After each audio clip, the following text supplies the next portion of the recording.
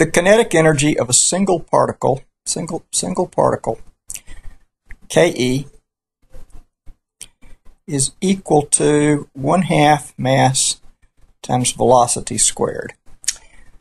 I've made a video on the derivation of that, and if you haven't already seen that video, there's a link down below, and you might want to do that. It will make watching this video much clearer.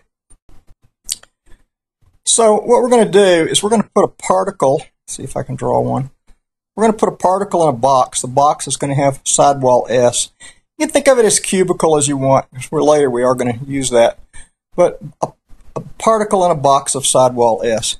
And what we want to talk about is the velocity component of our particle. And the velocity of our particle, suppose it's in an XYZ direction. So it has an X component, a Y component, a Z component. We're principally going to be concerned with the X component. So our particle will move this way. It'll move in the X direction. It'll collide with a wall. It'll turn around and go back and collide with the other wall. It'll come right back to where it is. So then we can talk about the momentum of the particle, delta P. And the momentum of the particle is going to be 2 times the mass times the X component of the velocity. Now, this is just for the one particle, and the reason it's 2 times that is it makes a complete circuit. It's a part of the circuit, one full wall distance, and then back again. And so that's how we get 2mx. Now, in terms of the time that it takes for it to go there, it's some number of seconds. And if you look at x up here, x has units of meters per second. All right? X has units of meters per second. S has units of meters. So if we want to know how much time it's going to take, well, it's going to be S meters in some number of meters per second, which is going to be equal to seconds per collision.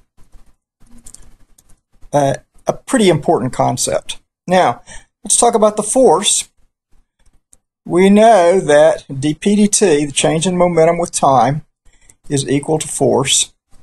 And so that's going to be 2mx over sx. In other words, dp dt. And we can quickly see that that is going to give an average force of 2mx squared over s. Call that the average force. So then the total force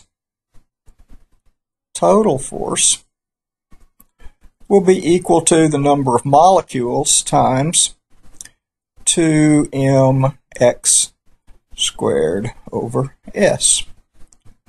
All right. Now, I'd like to move next to pressure. This is going to be the pressure on two walls, although the pressure is pressure.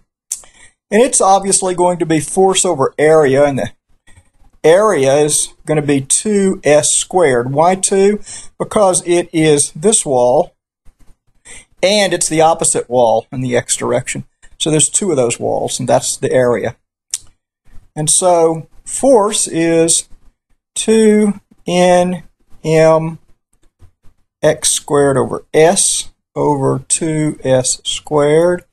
That's equal to nm x squared over s cubed. And that becomes n, let's see here, nm nu squared being the velocity, all 3 components, over 3v.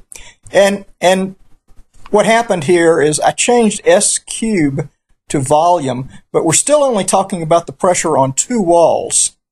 And so I had to take 1/3 of the volume instead of all of it. So then pressure is equal to nm nu squared over 3v. That's what we just had. And then if I move this apart just a little bit, I get 3 PV is equal to N M nu squared. Now, notice this right here is very nearly kinetic energy. Nearly KE.